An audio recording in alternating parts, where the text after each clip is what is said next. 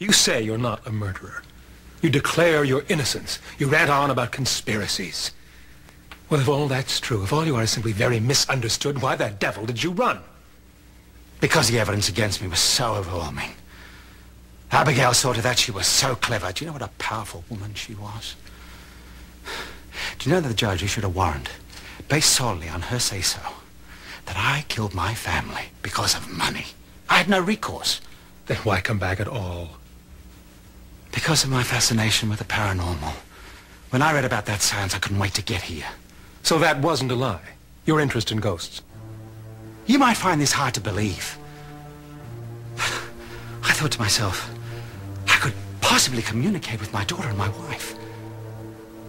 In my wildest dreams, I didn't believe that my daughter would be alive.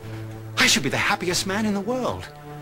That I would get the thing that I thought I had lost forever.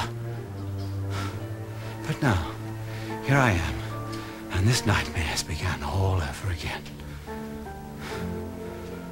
Mrs. Beckwith, when was the last time you saw your granddaughter? When that young man forced her to leave the house with him. Forced her?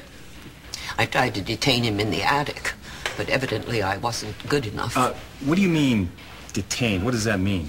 He was breaking and entering. I was protecting my granddaughter. I understand that part, okay. What's not clear is how did you manage to detain him? I knocked him out and locked the door of the room. You what? Lady, I swear... Wait, no, it's okay. But he's all right now, isn't he? Well, he was quite capable of stealing my granddaughter. Yeah. I'm sure he's all right. I want to show you something, Mrs. Beckwith. Perhaps you recognize this? It's a cape with a hood. Have you seen it before? It's his. It's Micah's?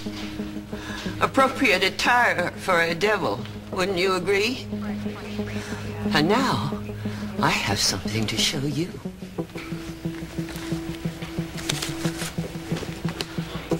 That is the outstanding warrant for Micah's arrest.